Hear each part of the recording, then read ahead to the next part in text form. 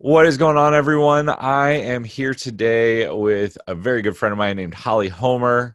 Holly and I met drinking old fashions on a cruise when she told me that she had a daily Facebook Live that got over 100,000 views. And I was just like, I was mid sip and I almost spit out my Manhattan.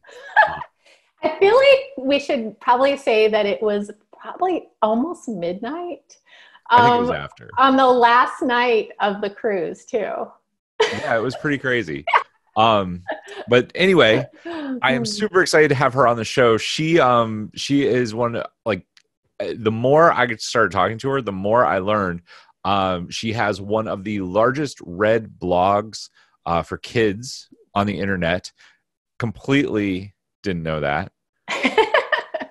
Ran a Facebook Live to hundreds of thousands of people daily. Also lives in Texas, the great country of Texas. The great country of Texas. So Holly, welcome to the show. Thanks so much. It's so good to be here. I feel like we do this all the time. We just don't usually record it. It's very true. So Holly, the thing that I think I learned about you after I'd heard all these great things, you were like, yeah, but I didn't even know how to send an email. And that's what No. started this whole thing. So I'm going to let you kind of tell us, like, you didn't know how to send an email and then suddenly you're big blogger, all this stuff. Tell us about it. Yeah, and I want to preface this by saying that my brother is like computer, like he does internet security. So our whole life, he's been like the tech guy, and then I've been like the person that can't even like turn on like the dishwasher. And then all of a sudden, we get the high school that his daughter went to asked us both to be representatives at like career day in the tech field. That's awesome. How did he take that?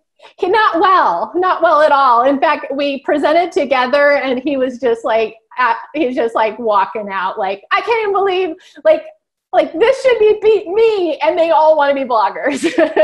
So That's awesome. so the good news is there is no experience necessary for anything I'm about to say. So I love it because I know so many people are super intimidated. Oh my goodness, I have to build a website. Even like the builders now are super easy. They're drag and drop, but yeah. it's still like it's crazy. I walked through somebody buying a URL the other day and like how to install WordPress. Right. And they were just like, oh my goodness. So tell us a little bit. Give us your Well, story. and the thing is I've never installed WordPress. So you can do this without any of that. So anyway, back in the olden days, I was a physical therapist. I got my master's degree in physical therapy. I was, so I had been like in the science fields, and I love all things science and numbers, and I had a real interest in gross anatomy. In fact, I had taught in the gross anatomy cadaver lab. And I mean, I was really entrenched. I loved what I did. I specialized in chronic pain. And so I really had, it was just really fun to work with these people who were just like in pain and then had lost everything. So because we could make, we could make their lives better really quickly. So that was kind of the background, and I was doing all that while my husband was in medical school, and then an internship, and then residency, and then Air Force payback. And so the whole time I was like, someday you're going to support the family. And we didn't have kids at the time, and I'm going to be a stay-at-home mom. And so when we had kids, I stayed home with them, and I found myself like, I had a career of 10 years, and all of a sudden I'm at home with little kids. No one was listening to me. No one cared what I had to say. Whereas like when I was a physical therapist, people are like, let's see what Holly has to say about that, So it's really funny. I just got, kind of like, you've heard that like, oh, you kind of like lose like yourself or what, what you're all about. And it kind of was frustrating to me because I had always wanted to do this. And then all of a sudden I'm like, oh my gosh, like, why did I always want to do this? You kind of feel yourself into a situation that you created. So a friend of mine and I had been emailing But my husband had been downloading my emails every, I now know that he was like basically opening up the computer, but I didn't know that back then. Hang on. When you say he was opening it, tell me what you mean. Like, you didn't know how to read your emails? I didn't know how they came into the machine. Like I had one of those, you remember those old bios? They were like so small for the time. Like it was like the laptop that was tiny and they were like the size of like a book, but they were like super thick. Yeah, I totally remember that. So he had gotten me one of those because it was pretty plug and play for, and he's like, you can get like, basically this is how you're going to get your emails. Cause I thought he did something, very complicated behind the scenes to get the emails to open and all that kind of stuff. But in my defense, like up until recently to turn, like the buttons on a computer were never like on, off. Like it was like, oh, you turn it off by hitting the on button. That doesn't make sense. I mean, like, this is why you write a kids' activities blog. Yes, this is why no one's put me in charge. Well, they should put me in charge of user like integration because I could tell them a few things. But anyway, you can see that I was not the most tech savvy person in the world. And I had been emailing a friend who had boys the same age as my older boys. And kind of like, like these, like, hey, you get it, let's chat about, and they were kind of really long emails and we'd go back once a week, usually on a Saturday morning. And this had been going on for about a year. And it was really like helpful for me to kind of write that stuff, and then, we were never really solving problems, but it was just nice to have them bounced off of someone else. And this was, this is pre-Facebook, pre-all the social media and stuff like that. So this was kind of new to be able to connect with someone across the country that you didn't see.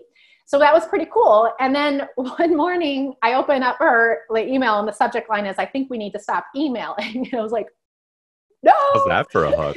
Yeah. Really good hook, by the way. Yeah. Subject line. Might need to add that tonight. So anyway, and I was like, what? Like, no. And I opened up the email and she said, we need to start blogs. And this is over 15 years ago. So we need to start blogs. And she explained that a blog was a place that she could write her email and I could write my email on each of our blogs. And then we could go visit each other's blogs. And she justified this in saying that she was emailing another girl. I wasn't even her only one. And so that way we would have 3 people that could go, and she goes, you can get to know her through through the blog and all that kind of stuff. So I was like, okay. And she's like, go to blogspot.com and open up and start a blog.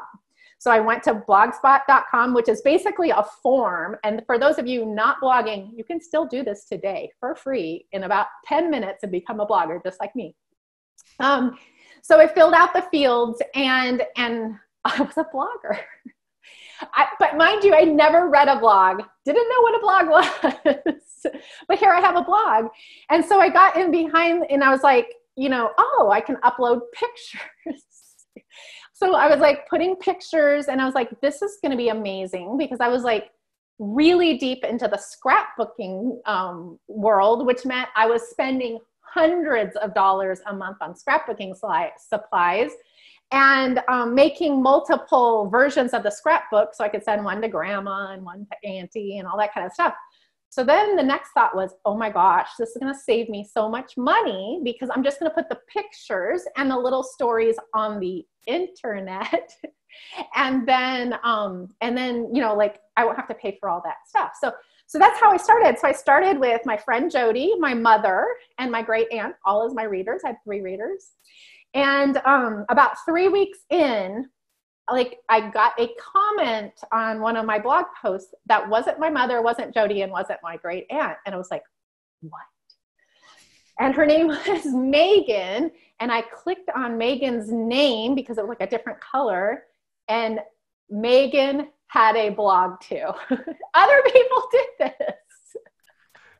And so when I went to Megan's blog, I realized that Megan not only blogged, and by the way, she had boys just like I did, and she was doing kind of the same thing I was, but she had a blog role in the sidebar.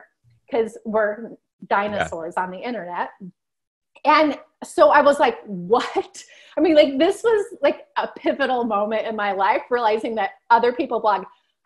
Now I think back, I do not know how I thought Blogspot stayed in business with me being the only blogger, but you didn't think about that. You were just like, I don't have to download my emails. I don't have to, this is easier. It's important. So I started going through Megan's blog roll and just finding the most amazing people just like me who were kind of writing. You found your tribe. I found other moms. I found other moms.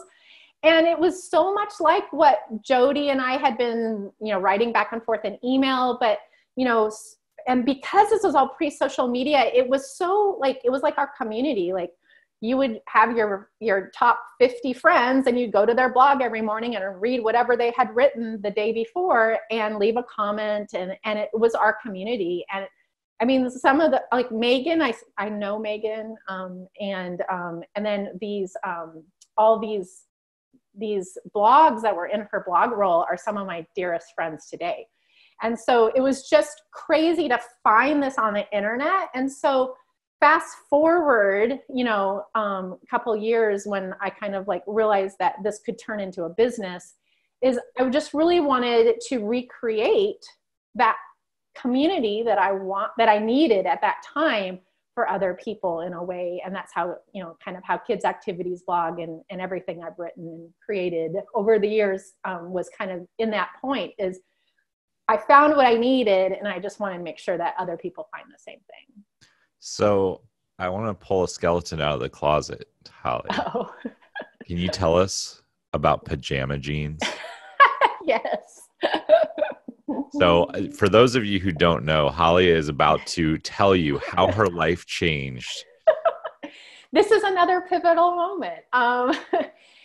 So I was writing just a blog and at that back, and this is many years ago, before there wasn't really any bloggers that were making money. Like there was this like 6 months in, a year in? How long had you been? It was probably maybe 2 years.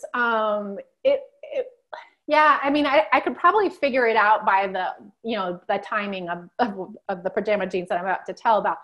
But yeah, it was several years in, but you have to remember, like, I went into this as, hey, I'm emailing a friend. Like I didn't ever think, oh, this is something. You weren't doing it to make money. Well, nobody was. Yeah. You were just telling a story. Yeah, I was just telling a story. It's kind of a hobby, it was my community. It was kind of it's just like my hobby kind of thing.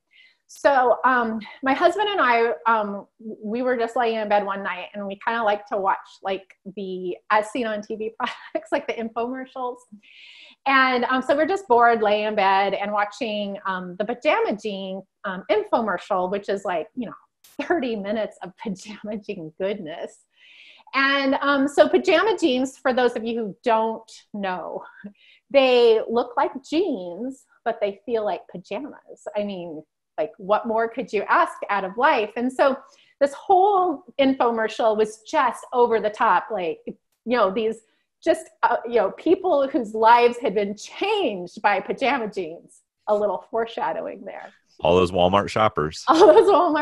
And so by the end of the commercial, my husband was just laughing because he's like, you want pajama jeans? I'm like, no, I don't. I absolutely do not want pajama jeans. And he goes, you could buy them and then write about them on your blog. And he goes, could even be a business expense. I was like, what? Like, what is this magical thing where I can shop and pretend like it's business, So I went through the process of purchasing pajama jeans to write about them on my blog. Because I thought, well, if I find it interesting, I think it's hysterical. And most of the stuff I wrote was trying to be a little funny or something like that. So I was like, this could be really funny. So I got pajama jeans in, a couple weeks later, and I didn't hate them as much as I thought I would, but they were not something I've never worn them I've worn them in public once, but it was because they were pajama jeans.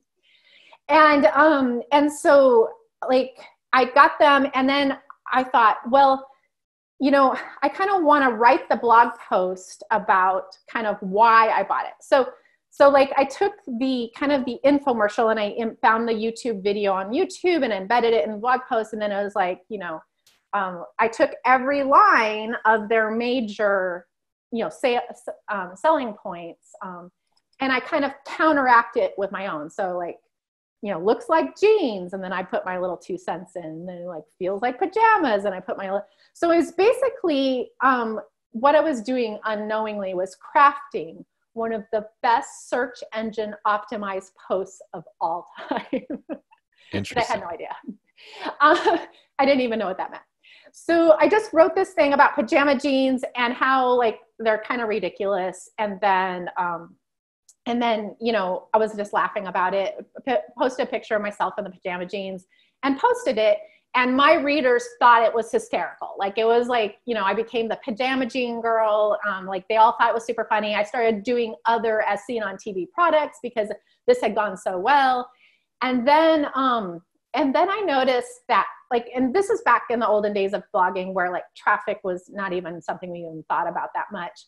And like, I might get maybe, you know, 10,000 blog views in a month. But all of a sudden I was getting hundreds of thousands of blog post views on the pajama jeans post. And I was like, that's really weird. I wonder where that traffic is coming from. And so I looked into it and realized that it was coming from Google. Google was sending me all sorts of traffic every single day for pajama jeans. And then I was like, oh my gosh, if I have traffic, I need to put up some ads. So like I put up, because I didn't even have ads on my blog. So I put up some blog ads because there was at that time, you had to get to $100 threshold to be paid out for Google ads. And like, you know, that would have been 4 years prior to pajama jeans. So I was like, oh my gosh, I might make it in a month or two, you know, to bring in, I had no idea. And then I realized that one of the reasons why that this was so many people were Googling about pajama jeans is because pajama jeans had been like brought into that Pajamagram company that does all those holiday ads. And so Pajamagram was running a radio push on all the radio stations about how you need to, like, pajama jeans are the best holiday gift. So what people were doing was hearing it on the radio, going and Googling it, and then ending up, because I was like the only one that said review. I didn't even have the word review, but basically it was my experience with pajama jeans. So people were like, oh, well, I want to go read that before I buy pajama jeans. So I was like, and I was on the front page of Google for multiple different keyword phrases for pajama jeans. I just didn't know what that meant at that time. But then, so I was getting all this traffic and I'm really happy because I'm like, you know, I'm probably even making, you know, like $3 a day on ads now. And then I got an email from the affiliate company that was running a pajama jeans. And they said to me, you could put this little banner ad at the end of your blog post that would sell pajama jeans. And then we will give you $11 per pair of a pajama jeans that you sell. I was like, whoa, that's crazy. And then I thought, oh, like, I can't do that. Like, that would be like selling my soul, because I don't really like pajama jeans. And like I was like, I can't sell something I don't like. So I had this like moral crisis. And then I thought, well, you know, like my blog post wasn't really that glowing. So I thought, well, I will read through the blog post again and just, you know, see what. And so I read through the blog post again, kind of with like these eyes of someone who's never read through it. And I thought, if someone still wants to buy pajama jeans after reading my article, I definitely should profit from that. And so I installed because it just wasn't, it was like, these kind of suck. It's kind of like so I installed the banner, and all of a sudden I started selling between 10 and 15 pairs of pajama jeans a day. all the Great. way through the holidays. And it was crazy because I never made any money. And all of a sudden I'm making hundreds of dollars a day. And so, but like, I knew that like Pajamagram was going to, like, when we get through the holidays, it would end because, you know, people wouldn't be looking for them. But Pajamagram is so smart. They decided after Christmas is over that the best gift for your sweetheart for Valentine's Day was pajama jeans. So here I go back up and I'm just like selling pajama jeans every single day all the way through Valentine's Day, when I was like, oh man, now Valentine's Day is over. But then Pajamagram decided that the only way to show your mother that you loved her was to buy pajama jeans for Mother's Day. So then I went back up all the way through Mother's Day. So I hit 3 major holidays with my pajama jean money, and I amassed almost the exact amount of money that I needed to buy what is now Kids Activities Blog. And so basically my whole empire on the internet is thanks to pajama jeans. That's where it all started. So your husband was a doctor. Greg was a doctor. Pajama jeans goes well. You get Kids Activity Blog. Mm-hmm. Kids Activity Blog starts going, and you're realizing, like, you're a smart woman.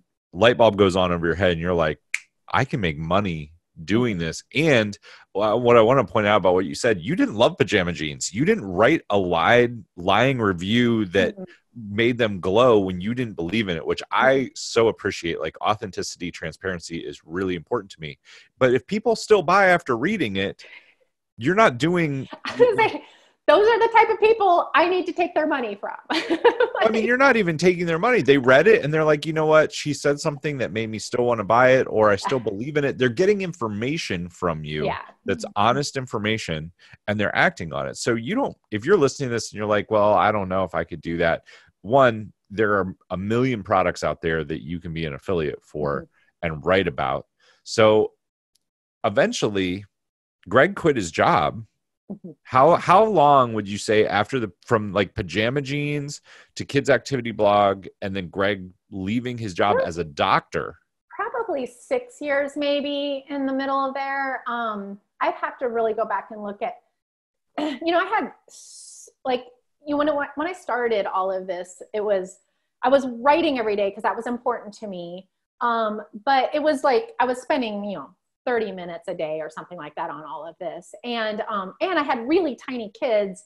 And so like, you know, just the whole, like, not even thinking that it was like, you don't pay attention to stuff you don't think are gonna, you know, be life-changing. And so it's kind of mushy for the first, you know, probably 5 years of all of this as to when things actually happened and stuff, because I was just like, it was just a hobby. And then as I started getting, and this really kind of dawned on me when I was getting really bad pitches via email, you know, hey, write about this, you know, and they never had any, and this is in the early days, and they never had any, because of this, it was just like, you are a blogger, you need to write about this. And I thought, you know, if someone's paying people to start to write to bloggers to, and of course, none of these people had ever read my blog or knew what I wrote about, and they were all stupid, like, you know, things I'd never write about. But I was like, if someone's paying someone to do that, there must be something of value in this that I'm not realizing. And so I started, you know, kind of watching and you know, I don't know if I told you about the local hair place that kind of, you know, started this whole thing for me is I wrote about, and by the way, back in these early days, I wrote anonymously. Like there wasn't Facebook and Twitter and stuff that where we had to put our names behind. It wasn't until I joined Facebook that I actually put my name behind my words. And so like, it was anonymous. People didn't really know where I lived and all that kind of stuff. But I wrote about a hair salon, a new hair salon in town that I really liked. It made me feel stupid. And you know, I actually, the whole thing was about how beautiful their tile was and stuff like that. And when I went back a month later, the owner said, Holly, I want to buy advertising on your blog. And I was like, that seems like a waste of money. Like, number one, I don't know if I have anybody in this area that even reads my blog. Number two, like, I have no idea like what that would look like, you know? And she said, no, like we got 3 new customers from your blog post. I was like, but I didn't even mention the name of the salon. I mean, like people had pieced it together by my words, but hadn't but she had seen customers. And so she had said at that time, it's really hard. The only choice for a local business is to buy Google AdWords. Like there's nowhere else to advertise. And so that got me thinking, and I started like a blog for Dallas moms called She Is Dallas. And I did a bunch of other projects. And this empire that you see today, I started and failed at, I had 17 different projects over these years, like major blogs or websites or things that I was doing. And all of them failed except for basically Kids Activities blog and another 1 or 2 that are much smaller. But I think that's important for people to understand, like this overnight success in 15 years, came at the cost of me like creating a website for 2 or 3 years that I just thought was going to save the world, and then having to shut it down because we couldn't pay the bills and stuff like that. So while all of this, I was learning through those stages to finally do what I'm doing on Kids Activities blog. But there was a lot of craziness when in our defense in the early years, we didn't know what a blog business would look like. We were trying to make it up. Well, I want to switch gears a little bit. I want to actually talk about blogging, the science of it, and the business behind it. The first question I would have, if a listener is listening to this right now and they're like, well, you started 15 years ago and it took you 5 years before you started to see mild success, 10 years before before Greg quit his job and you were doing it full time and making really good money at it. Mm-hmm. And I think Tony Robbins has a quote that it's like people grossly overestimate what they can do in a year and underestimate what they can do in 10. And I've been in business for 6 years. The first 2 years I struggled like crazy before I really gained any traction. And that even then, it's been a battle uphill every day. I'm mildly successful now. I can pay all the bills. I don't have to worry, but I'm not a millionaire, right? Anyway, cajillionaires laying on the beach somewhere. Well, I think what's wrong with us? Well, I think you see all the social media out there, and you see Gary Vee's pretty honest, but he's also like, just put out 60 pieces of content a day and grind, hustle. Well, yeah, for 10 years. Plan on doing it for at least 5. But my question, coming back to that rant aside, is if somebody were looking at this and they're like, well, you started 15 years ago. Blogging was a different thing. Now you type something into Google, like all the good search terms are taken, or I don't know that I would ever gain any traction. What's a realistic expectation? Hey, thanks for taking a moment to check out this episode of Grow Your Impact, Income, and Influence, the #1 show helping you reach millions. Have you ever thought about building your own webinar or using public speaking to reach your ideal audience? Well, if you'd like my help with it, over the last several years, I have built more than 40 live events for clients just like you. In the last 18 months, I've helped 32 entrepreneurs build their webinar with over $5 million in cumulative sales. If you'd like to see how I can work with you, or if you'd be interested in having me speak at your event or be on your podcast, go to steven.coffee, that's steven.coffee, to book a short call with me and see how we can work together. All right, let's jump back to the episode. Yeah, so the good news is everything's out there right now for you to know exactly what to do. And so it's short, it can make your path so much shorter than mine. When I started blogging, there was no blogger instruction. You couldn't go to Google and say how to start a blog or how to install a button in your sidebar or how to do this. Nobody that knowledge didn't exist yet. In fact, it was basically those of us behind the scenes when you go to somebody's blog and they're like, oh, they put an image that you can click on. What? That person got 10 emails within 20 minutes saying, how did you do that? I hang out with nice people on the internet. So she would like send me this is what I did. And that's how we learned how to do these things. We would see it on someone else. And if they were nice enough to share how they did it, then we would do it. But there was no Googling or blog, how to start a blog or Blogger Education 101 or SEO or any of that stuff. That just didn't exist. So the good news is today that you don't have to invent this. It's also the bad part of it is we didn't know what it was supposed to look like. We just put out the stuff that we thought was good stuff, or we didn't even really care. We were just putting stuff out there. And there was no judgment of it because, there was no standard. And whereas today, I think that's something that people I have to do it this way because no, you get to choose. Your blog is your real estate in the world. So no matter what anyone else is doing, you get to choose what to do on your blog. It doesn't have to look, in fact, I would say you're better off if it doesn't look like everybody else's stuff like that. So there's that, there's a really good, thing that there's a lot more information out there. There's also the ability to really, I have 13,000 blog posts on Kids Activities blog. That's because I didn't know what I was doing. If I was gonna start Kids Activities blog from scratch today, I would probably need about 250 blog posts that are exactly these, and I know that today, but it took me 13,000 to come up with the 250 that are doing really well. So that is when you find that knowledge base. I have one of my coaching clients, she started a blog about 18 months ago, and it has 200 blog posts and it's doing really well.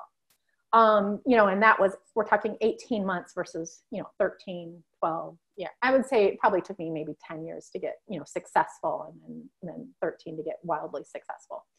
Awesome. So there's a lot of ways to short circuit that now, in a way that wasn't possible way back when we didn't even know what the hell we were doing. Yeah. I would agree with that. I see people, I think SEO is coming back because what's the first thing, if you see something on social media, you Google it. Mm-hmm. You usually look for a review of it. You can't trust Amazon reviews anymore. So you're like, who has a review? Who has something to say about XYZ? Just like your pajama jeans story, mm-hmm. only that's a gazillion times a day now. Mm-hmm. If you write good articles. And so let's actually talk about, I want to get into the nuts and bolts. Mm-hmm. If somebody is, let's say they have a business, a coaching business or consulting business or some kind of influencer business, and they're like, well, I post all the time on Facebook. What should they be doing with a blog to supplement that? And do you have to be a good writer?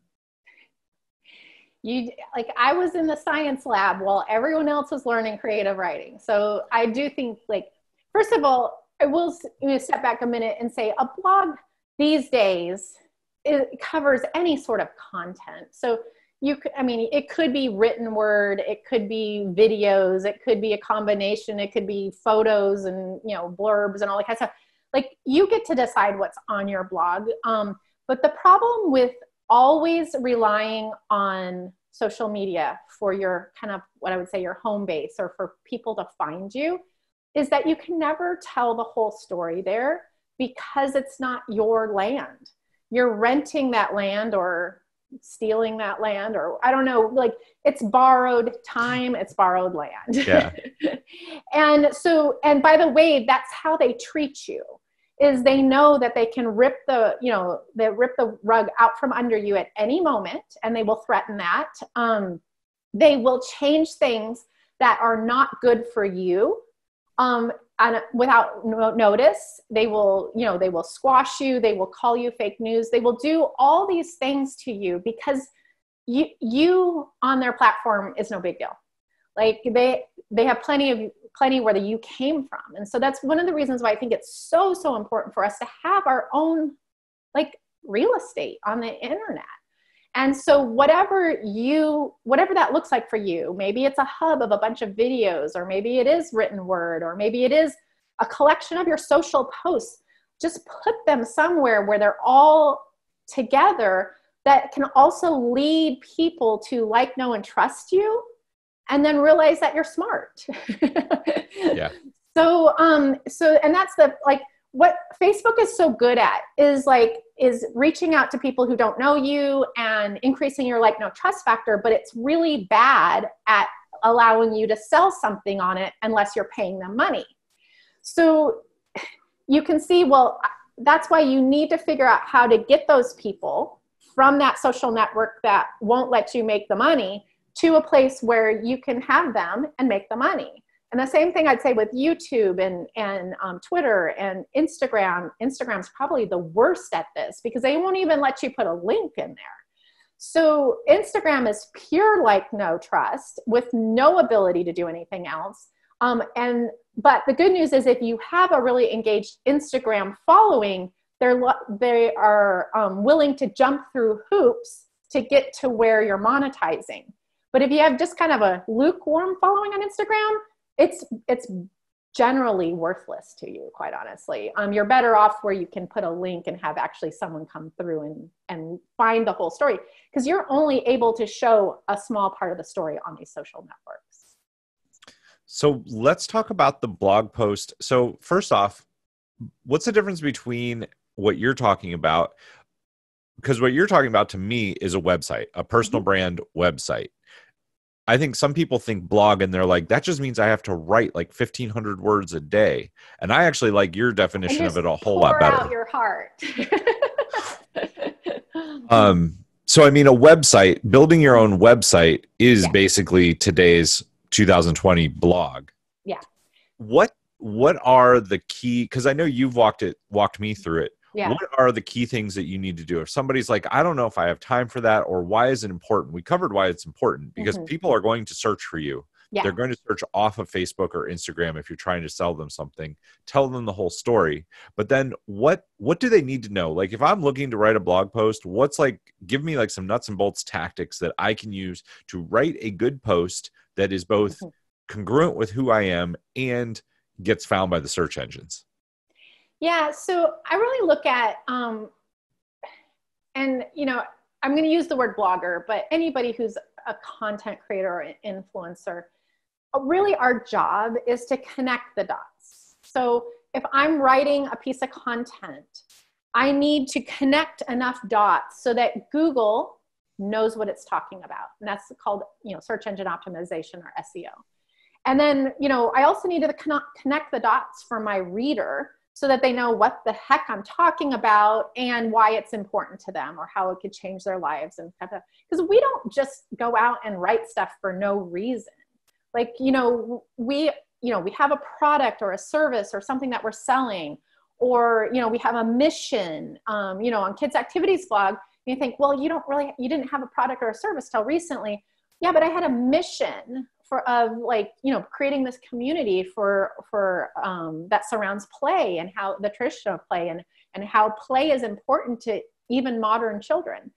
And so, there was that storyline that I was talking about. But if you are someone who's selling a service or selling a product, is one of the ways that a blog or a website, and I'm going to use those words interchangeably because I think in 2020, 2021, there is no difference. That's the same thing. Is that you're connecting the dots. So let's say you're selling widgets and you have a funnel. So you're putting in Facebook ads to send people to this widget funnel that starts here. Well, what I would say is a lot better and a lot cheaper for you to do is to create a layer of content above that funnel. So what are all the questions that people ask that can be answered by your widget? So, people ask this, or a certain type of person asks this. Well, that's where your blog post comes in. You're going to talk straight to that person, and you're going to be like, hey, I don't know if you realize this, but this is a problem. Here's some solutions. And oh, by the way, I have this here. And you're sending them into your funnel. But instead of making 17 funnels for 17 different groups or different, things, so what you're going to do is use that same funnel, but start the funnel on different content pieces. And we all have seen how expensive it is to acquire a customer through Facebook ads. Well, Facebook will send traffic to content for pennies compared to dollars and tens of dollars and hundreds of dollars for customer acquisition. Tell me what that means, because this was like the game-changing moment for me, that like it was an aha. Tell me what you mean by that. How do you get people to your content for pennies? So you know how Facebook and Pinterest and all these Google even, where they're like, oh, we want you to pay to play. You know, you heard that Facebook pay to play, Facebook pay to play. A lot of times people think about that is, oh, on your Facebook page, you have to pay to play. No, basically what Facebook's saying is, if you're making money off of Facebook, we want to cut. So anything that's promotional, we want you to pay for. And so that's where Facebook ads come into. That's where, like, if you post something promotional on Facebook, how the reach just goes like this, and you're like, organic reach is dead. Yes, for promotional things on Facebook or any social network, promotional posts are dead. Organic traffic for promotions are dead. You know, 10 years or 5 years ago, it wasn't like that, but today it is. So, you know, they say organic reach 0. Well, yes, for promotional products, but I got 1 million page views on my blog last month from Facebook organically. So there's still ways to play in the content space, as long as it's not overtly promotional.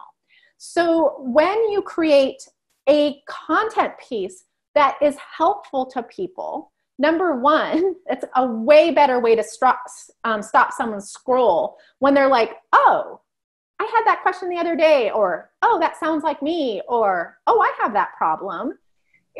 So you're creating a piece of content that connects with somebody because they have that problem too. They're just like you. They have these issues as well. So they come in and they read that piece, and then they're like more connected to you because you pointed out something that they can solve, or maybe that you commiserated with them or something like that.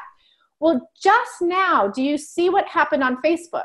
You posted a content piece that all of a sudden, instead of everybody running away from Facebook in the opposite direction like a promotional piece would be, is all of a sudden, maybe even your friend like clicked on it, or like they left a comment, or they shared it.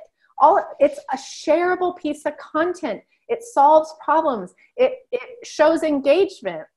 So now you go to Facebook, and like this is kind of like the tale of two posts. You have like the promotional salesy post that sends them straight to the funnel, and you have the content solution-based post that's a content piece.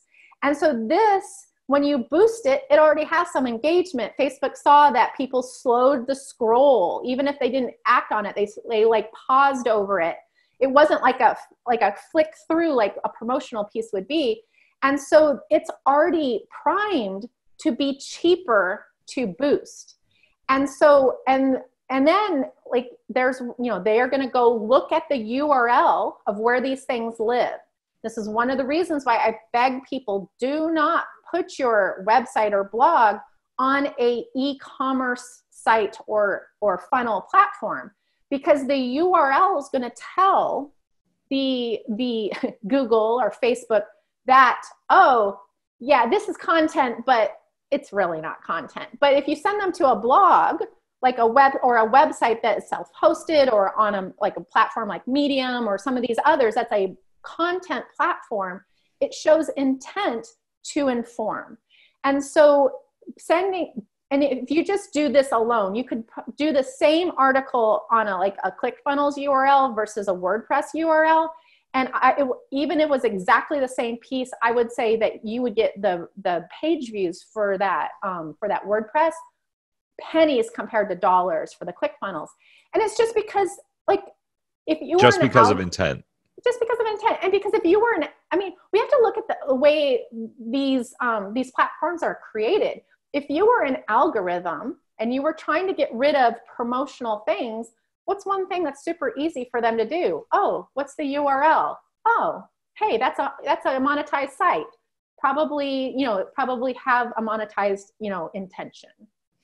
They can pay our ad costs. Yeah. They're like, they're good for $10 a person.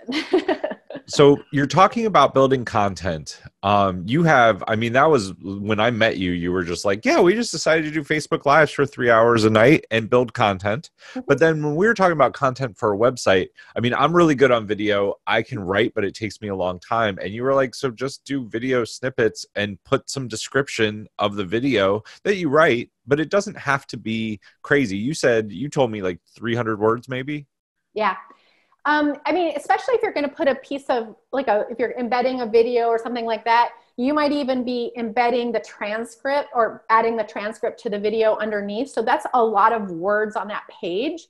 One of the things that I would do if you're not a writer, but you have some video content, is go ahead and embed that, maybe put the transcript below, but then just do a little chatty intro of why you're talking about this. I mean, and what's so cool about Google these days is once Google figures out that you're not just started something that you're going to leave and turn around and run away and abandon, like 95% of the people on the internet have done. So that's why it usually takes about 2 to 3 months to get settled into Google even caring about what you're doing at all, which is good because that gives you time to get some content library around your subjects, is that it's really getting a lot better at figuring out like real world stuff versus keywords. You know, the big buzzwords for SEO for all these years is primary keyword and secondary keyword and in the olden days, they would keyword stuff because whoever used the keyword the most times in any given, post would win. I go back and look at those posts where it's like, I'm trying to think of something I searched the other day that it was just obnoxious. Right. Like they just crammed it in. So you're saying that you don't have to do that anymore. You don't, which is great for those of us who are creating like normal content for normal humans, because that piece of content with keyword stuffing, that doesn't help your reader. Right. Google's like good about that. So what Google is really good at doing right now is looking for context. So if you're talking, and I think we did this with you the other day with like social selling, what are words around social selling? What are phrases? What are common things that are associated with selling, social? Well, it's easy to, when we're just talking about it. Oh yeah, well, social. Well, that would be social media. Well, that'd be like platforms like Facebook and Pinterest and Twitter and all these Instagram and all these other things. And you can just think of and I think of it as almost like a word bank, is like, okay, for social and social media, what are all the things that kind of are related? One of these things was not like what is that song? What are related? Now we're going to have that in our head for the rest of our lives. And then, like when you put those concepts together, internet marketing, all these other words come to mind, and you almost start thinking about like a thesaurus or a word bank or synonyms and related words and connections. And so when you can craft something on that page that, doesn't use 100% of your word bank, because that would be weird, but it allows you to make sure you covered, I'm talking about social selling, and I didn't even mention a social network or the word social network. All of a sudden you're like, in order for Google to understand what I'm saying, I need to mention something like this. And so just thinking about kind of a broad approach to making sure that and by the way, when you start having like kind of this word bank situation where you're like, you're staring at that blank screen and you're like writing, and then all of a sudden you're like, yeah, I got nothing else. I got 3 sentences on the page, and I wanted to get 300 words. And then you're like, oh, wait a second. Duh. Let's talk about, how Facebook fits into this. Let's talk about how emails fits into this, because those words are things that you need in there, not only for Google, but to paint a better environment of learning for your reader as well. Nice. So Holly, I want to bring this full circle. If somebody's listening and they're like, okay, I'm willing to give this a shot, what are like 2 or 3 tools that they should use? Like, how do you find the keywords that you should be using? What are some ways that people can get started really easily so that they don't have a huge bar? Because I know so many people are just super intimidated. They're like, oh my goodness, I have to build a website.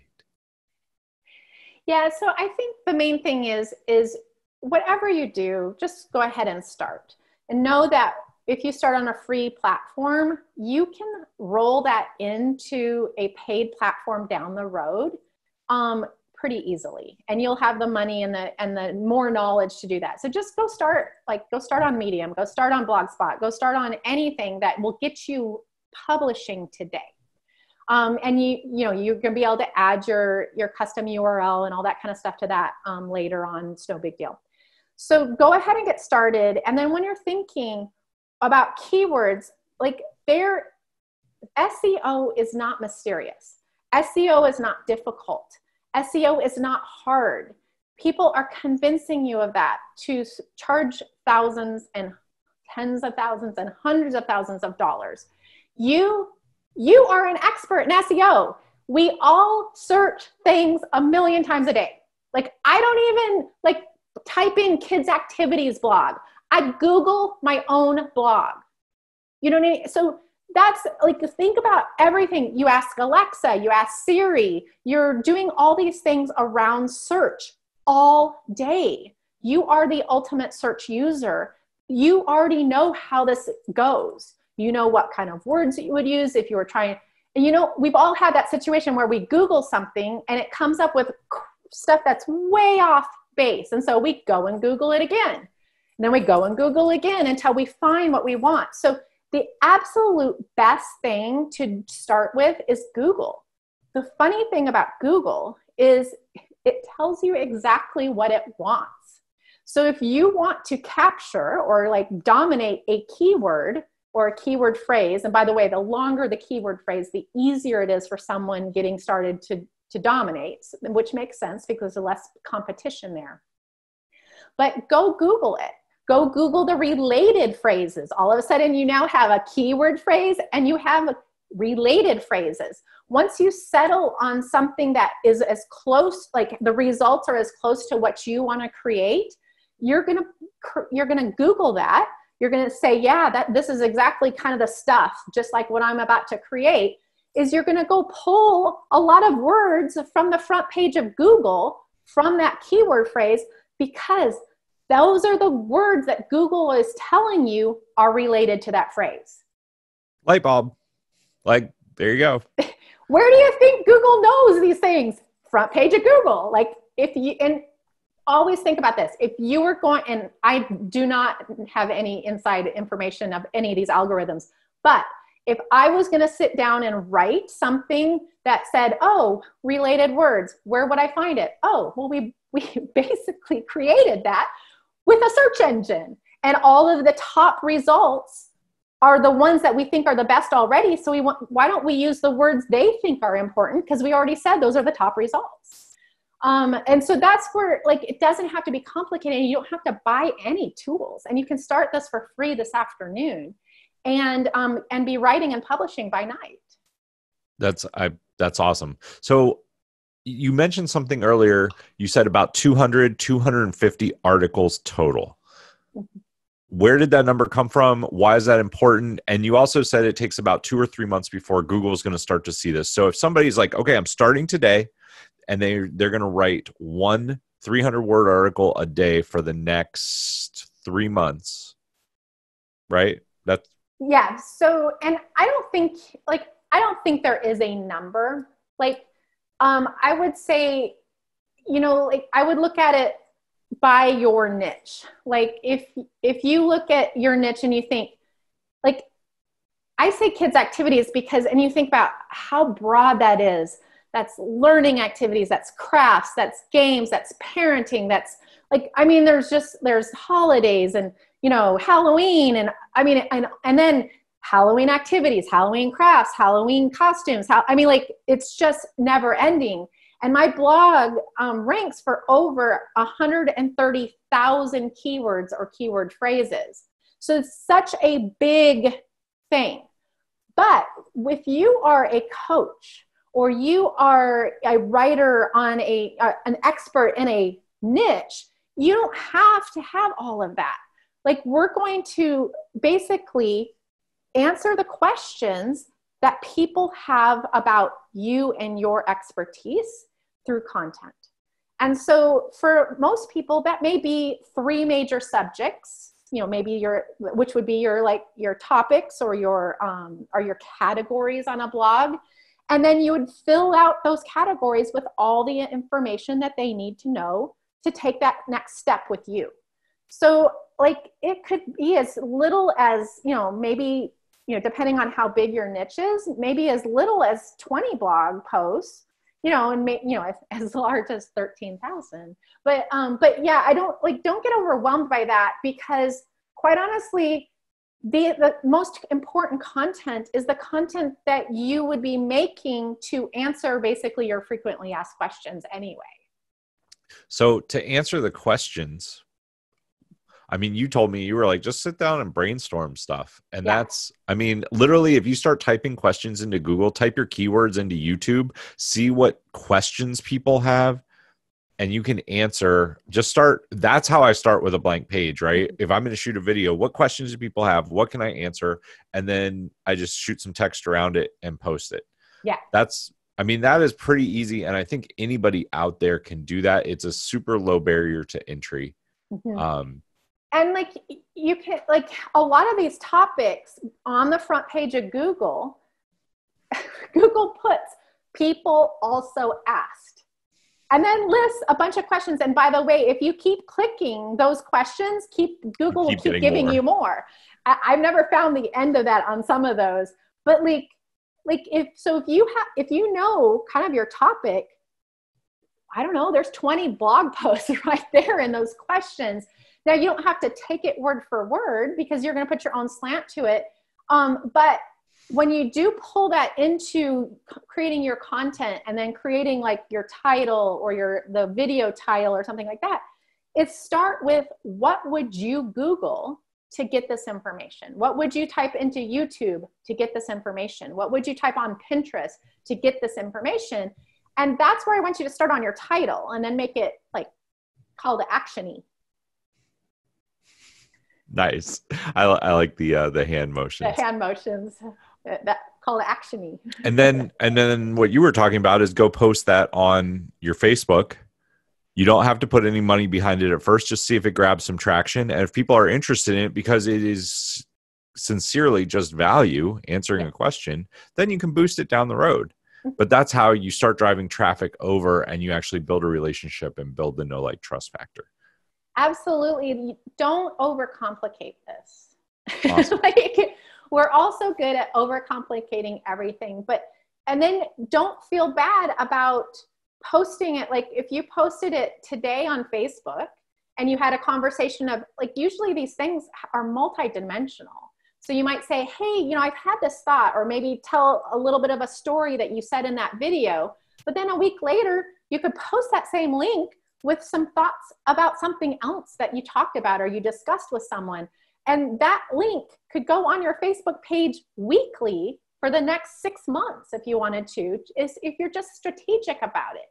Just stop thinking, I've got to post something on Facebook, and start thinking about how can I get people included in this conversation that are looking for this information? Because that's really all we're doing on social media, is trying to connect with people who are looking for us. That is awesome. So Holly, if people wanted more information, if they wanted to connect with you, where can they find you, and what do you offer? So my kids blog is kidsactivitiesblog.com, and I run the Quirky Mama Facebook page. And so those are, if you have kids, especially if they're under about 10, you'll want to hit those places.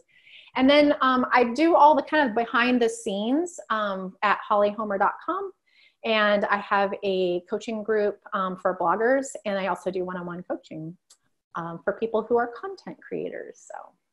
Awesome. Well, Holly, thank you so much for your time. This is super informative. I always have a blast talking to you. You are in Texas. I know that you are going to go enjoy your afternoon and have some amazing nachos. So yes. Thank you. Maybe a taco or two. Oh, tacos too. Nachos and tacos. I love it. Nachos and tacos. Awesome. Well, Holly, thank you so much for being a guest. To everybody listening, make sure you take action on this. I think that we are going to see, moving into the future, blogs, SEO, website, reviews are all going to come full circle because social media just can't keep going how it's going. People are looking for the next thing. And I think it's actually going to come back to the website. Full circle. All right, guys, we will see you next time.